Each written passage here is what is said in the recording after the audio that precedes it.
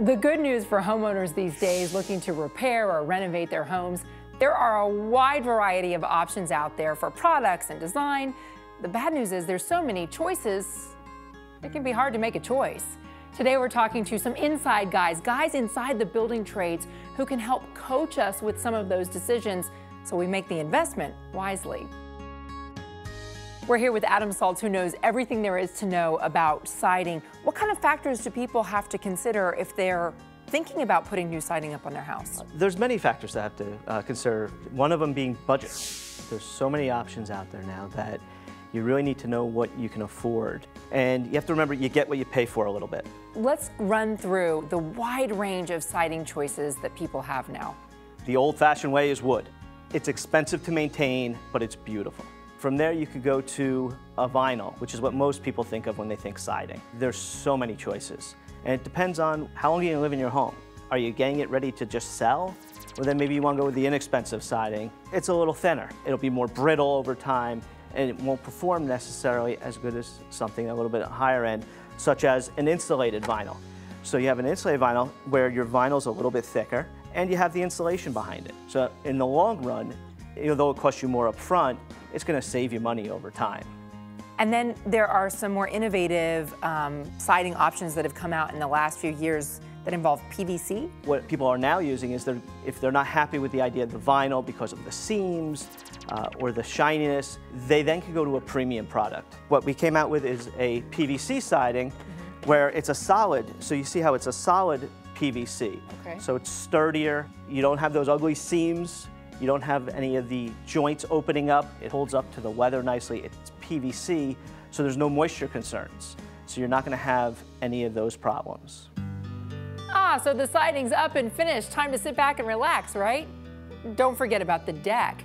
What goes underneath you is a big investment, and you have a wide variety of options there, too.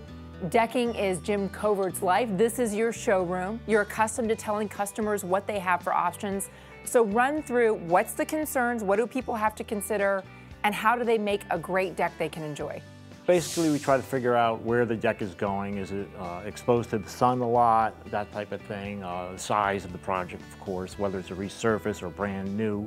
Are they looking for real wood, or are they looking for low-maintenance synthetic products? Jim, the first decking that I was ever really exposed to was my grandparents' redwood painted wood deck, and a lot of kids might associate that with splinters. Decking has come a long way since then, right? Very long way, yes. Most of our sales are synthetic products. The two main decking that we handle is going to be a PVC decking or capped composite decking. Capped composite will have wood fiber and plastic. The PVC is an all-plastic product.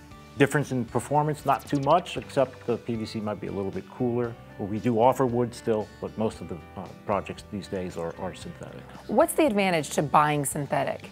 Maintenance, the low maintenance, that's what most people like nowadays. It's going to look a lot nicer, a lot longer than your wood products. If you have a low budget, what are great options for your decking? Well, if it's a low budget, then you're going to be in treated lumber or lower end composite.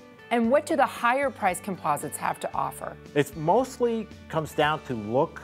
Stuff that looks more like real wood costs more.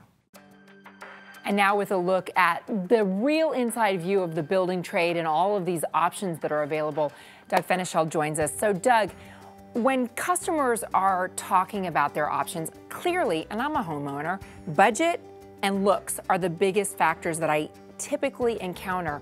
What's your best advice for people when they're making these kinds of investments in their home? It can be a beautiful product, but you have to look beyond the beauty of the product. You have to look at how that product is going to hold up, what installation challenges are there. By talking with a professional contractor, they can counsel you as to how that product is going to work on your house as opposed to a house in a magazine that you might have seen. What are the pros and cons of tackling a siding project or a decking project on your own? Getting yourself educated by talking to experts about what products you want and finding a good contractor to do that. By finding a good contractor to do the job for you, you know the job is going to be done correctly, you know the products are going to be right. If you choose to do the job yourself, you may wind up not only buying the products, but buying the mistakes. You want your home to be a warm, inviting place to be. So before you launch into any big renovation or repair project, education is the first step. You may want to consult a professional and find out what choices are available to you.